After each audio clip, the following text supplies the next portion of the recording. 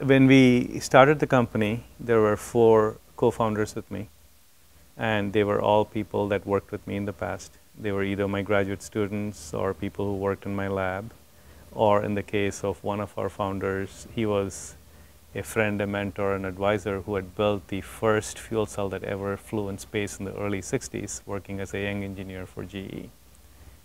So all 4 of them, when I talked to them and said, this is what we want to do and we want to move to Silicon Valley, they're completely bought into the mission and the vision and said, let's do it.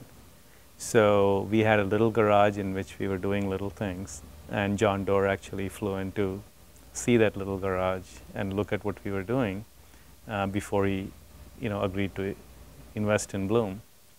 And he said, how soon can you get started? We said, how soon can you write the check?